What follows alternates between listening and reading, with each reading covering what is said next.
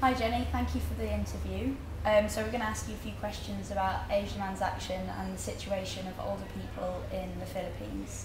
First of all, can I ask, is it okay for us to use this footage for HelpAge international advocacy campaigns like HelpAge Age Demands Action? Yeah, because we are working together with older people. I think the world should know that older persons also in the Philippines should have the right. Please can you describe what you did for Age Demands Action last year? 1,600 older persons marched from the Department of Social Welfare and Development to Congress by holding placards asking the legislators to take immediate action. Then when we arrived at Congress, the older people were invited to go to the session halls and fill up the session halls actually. Then they listened to the privileged speech of Congressman Chelsea.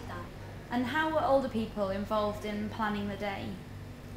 Actually, the older people had the most participations in planning actually.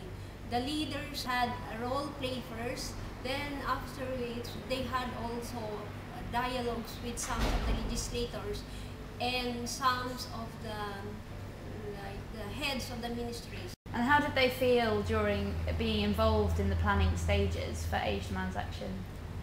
Yes, it makes them feel really, it's the older persons actually owning the campaign, it's not us. They feel that it's their own campaign. And on the day, actually during the campaign itself on the 1st of October last year in 2008, how did they feel being part of the day along with all the other older people? Yeah. Because most of them belongs to the poor. They are really the poor older people. Then it's like that they gain confidence that they are asking for their participations makes them feel good. That because most of the time they were not asked of their own participations or of their ideas, but this time it's them speaking with the legislators. So it's not us as NGO speaking to the legislator, but it's the older people themselves. And how do older people contribute to Philippine society? And what would happen to Philippine society if older people didn't exist? Yes, actually the role of the older people in the society is very, very crucial.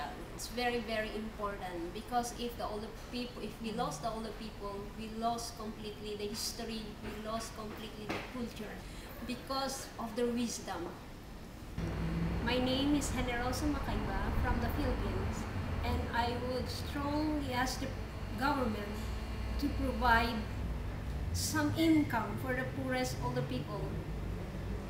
And I say, age demands action.